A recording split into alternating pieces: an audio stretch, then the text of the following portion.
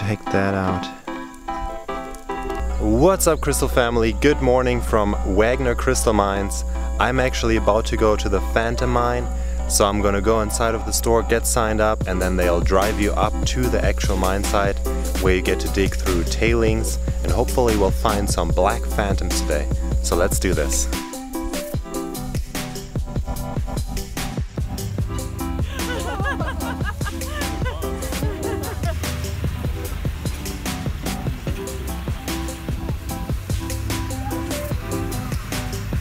Alright, so I am standing in front of this main commercial pit here at the Wegner Phantom Mine. As you can see behind me, the pit is filled with water right now because we had a lot of rain, but this is basically where they do mine the crystals. So what they do is they find the white quartz veins, follow those until they open up into crystal pockets, and that's where they'll find the points and clusters. After they do the mining, they would bring up the leftover dirt, dump it on top of the mine. That is called the tailings, and that's where you'll actually get to dig for your own crystals. So that's what we'll be doing today. I hope you guys enjoy. I'll see you at the tailings pile. I am on the tailings pile right now. I'm looking around. There's been an awesome rain last night, so I think there's going to be a lot of stuff just showing right on the surface. Alright, check that out. Okay, so it looks like there's a nice cluster right there. Oh, nice. Look at that beauty. So here you can see what a phantom actually is. If you look at that little crystal, you see that black inclusion on the inside. That's a manganese inclusion, and it gets trapped in there as the crystal grows. So this is a cute little perfect phantom. Super cool. So I'm thinking this may be some worth checking out. Oh yeah. What we have here is a beautiful tabby crystal. So you can see it's super flat. That's definitely an awesome piece. Alright, check out what was hiding underneath that leaf. Another really cool tabular crystal. Beautiful. I see something back there. Alright, looks like a nice, almost double terminated point. Look at that cool cluster. Almost reminds me of a geode. Now look at that big one just right on the surface.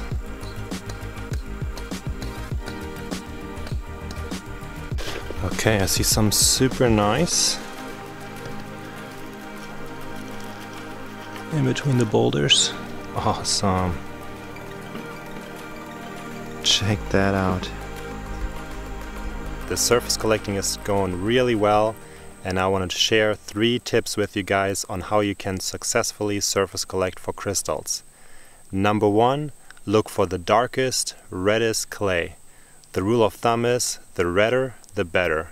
So whenever you see really dark, rich clay, that's always a good sign because that's the kind of clay that came out of the crystal pockets. Tip number 2, always look for the sparkle. If the sun is shining and it hits the crystal just right, the facet will reflect that light and sparkle amazingly. So whenever you see that sparkle, go ahead and follow that light until you find the crystal. And tip number 3, look for the black glass. What I call black glass is actually super clear crystals. So when you see some that's halfway buried in the ground and it looks like black glass, it's actually gonna be a nice clear crystal. So can you spot this one? Pretty easy to see right there. Looks like another nice clear point. Now you also get a lot of lookalikes on that black glass, what I call black glass, and these are just pieces of shale. So after a while you'll kind of recognize the difference between the two. Check out this thing. Alright. Look at that beauty. Just right on the surface.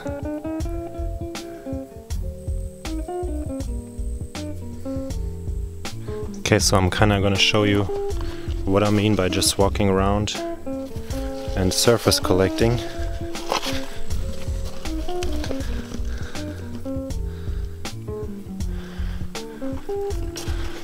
Check that out, another one.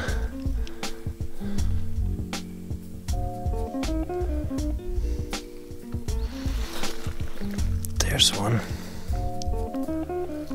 And look at that one. So literally within 1 minute I was able to pick up all of these within these few steps. They were all right on the surface, some beautiful jewelry points. Okay, check out this little cluster right here. It looks like it has got a bunch of little phantoms in it. Once again, digging after rain is definitely the way to go, as you can find all kinds of bigger crystals like this one just right on the surface. Okay, so here you can see the phantom really well. On the back side of this crystal you can see that black inclusion. As you can tell, I've mostly been using my hands to dig up these crystals because most of them are just right on the surface. But you should definitely go ahead and bring some tools. For tailings I mostly recommend like a 3-prone garden cultivator, or some like a rock hounder's pick that has a wide side on it so you can actually move some dirt. You could also bring like a shovel or something.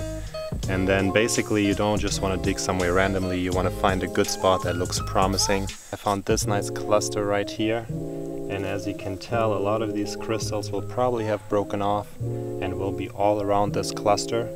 So this would actually be a good spot to start digging.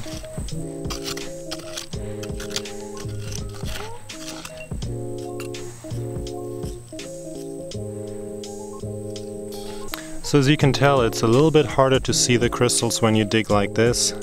It's definitely much easier to see them right on the surface. But sometimes you get lucky and you actually find some really nice and big. Alright, so I am walking the tailings pile, and there's all kinds of small little crystals showing that are super easy for picking. And now check out this beauty. That looks like a great cluster right there. It may even have a little bit of black inside of it. Okay, I think I'm spotting the best find of the day so far. Check that out. Now this specimen shows the black phantom really well. As you can see, that's a double terminated right here that has a black phantom inclusion. Looks like there's a bunch of nice points on this one. Okay, look at that super clear one right there. Nice. Get another little crystal. It's actually got a black inclusion, so here's another phantom crystal. Super rare. A little bit hard to find, but well worth it. So here's something super cool. I call these guys X marks the spot rock, and it's kind of a small version of what happens when two crystal veins meet, and you usually find a nice pocket where that happens. Alright guys, I gotta wrap it up here at the Wegner Phantom Mine. We are just about to leave the mine and head back down to their store. It's been a great time at the mine site. I always love getting my hands into the dirt, and especially when I get to pull out beautiful crystals. So I did find a few phantoms, I found lots of clear points, and if you guys want to go to the Wegner Phantom Mine, just go ahead and give them a call because you do need reservations for this mine site. I hope you guys enjoyed this video. Please give it a big thumbs up, make sure you subscribe to my channel, so I'll see you for the next video. Aloha! Oh my gosh, how beautiful! Thank you. You hold it, you found it? Yeah, oh my gosh!